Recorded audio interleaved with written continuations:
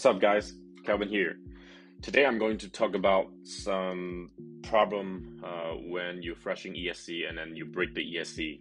We have some customer reporting they break the ESC on their Hummingbird V3. So there is a bug from the ELS receiver, SPI-based ELS receiver with an all-in-one board. If you forget to turn off the radio, basically the receiver are talking to the remote, and then while you using the ESC configurator to fresh the firmware for the ESC, I think somehow it will creating some interference, or it will causing the update to fail. And when you fail to update the ESC, it's basically you cannot get it back to normal under the ESC configurator. Let me show you an example in here. Let's connect to my flight controller to the ESC. So this is not a Hummingbird ESC, by the way. I'm using the BeeBrain, but it should be the same to show you the process. So I'm going to fresh the first ESC, and then I'm going to unplug the USB to simulate its fail during the freshing. So it's freshing. When it starts freshing, I unplug the USB port, and now it is connected. And I plug it back. After I plug it back, let's connect and see what happens. Let's refresh the page here and read.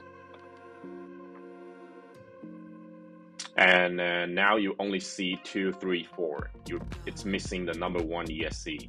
So at this point, you will need to use JESC configurator to bring the bricked ESC back to normal.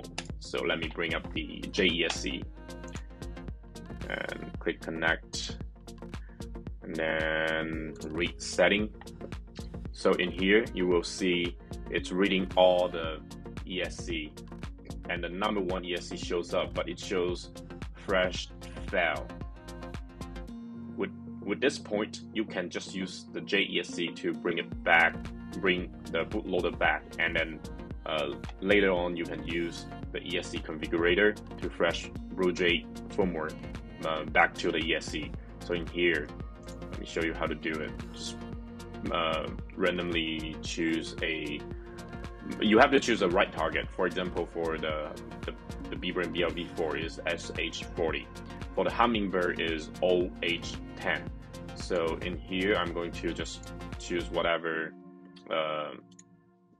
PWM, it doesn't matter. We just want to use this as a bridge to bring it back to normal, and click fresh. And now it's freshing. Let's wait for it.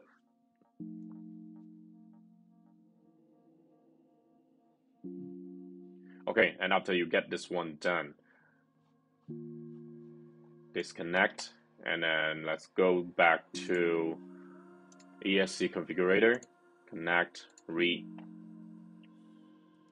and now it will show up in here, JESC. So you can fresh it back to a normal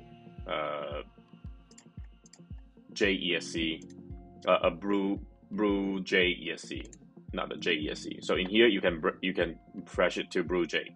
So I already can see the ESC show up in here, and I just choose the firmware I like to fresh on. Somehow it's weird, like this one is only shows 16.7 official latest master, and oh, this is BLHES. I'm sorry. Let's choose BlueJ and SH40, and then also I think V019.2 is good, and then frequency I would always choose 48 and click fresh, and now it's freshing.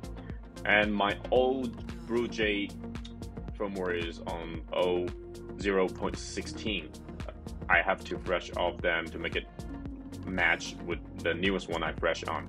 But anyway, this is just show you how to get this back to normal, how to unbreak the ESC by using the JESC configurator. And yeah, that's it. If you have any question, just leave a comment, let us know. And by the way, when you're freshing the ESC, remember to turn off your remote control. That will avoid that problem. All right, thanks for watching.